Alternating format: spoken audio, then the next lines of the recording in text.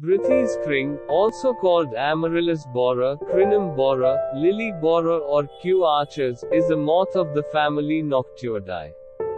It is a garden pest in parts of its range, as their larvae damage the stems and leaves of lilies. It is found in the coastal areas of the Mediterranean, South to South Africa. Furthermore, it is found in Japan and in Queensland and Northern Territory in Australia towards India and Sri Lanka. The wingspan of the moth is about 40 millimeters. Its head, thorax and forewings are very dark brown, but paler toward the wingtips. Subbasal, median and postmedial indistinct waved lines are black. A curved submarginal ochreous line with ferrous-colored lunule found on each side of it. There is a marginal black lunule series. The hind wings are practically white. Tarsi bear black and white stripes. In Europe, the adults are on the wing in July. There are several generations per year, though development slows down in cooler seasons, when the larvae sometimes overwinter by boring into the bulbs of the host plants. The moth lays clusters of a few dozen eggs on the host plant leaves. The hatching larvae at first remain in groups and mine into the leaves. As they grow, they either emerge and feed externally, or proceed down the leaves to their bases or even into the bulbs.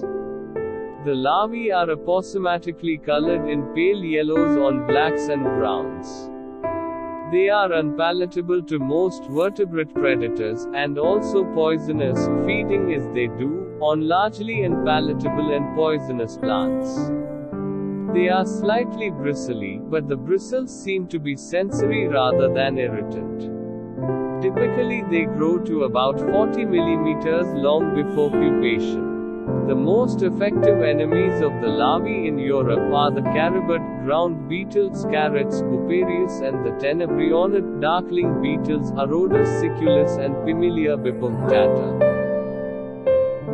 Commercial carbaryl dusts are effective in combating the caterpillar, but they cannot reach those that have bored into the plant.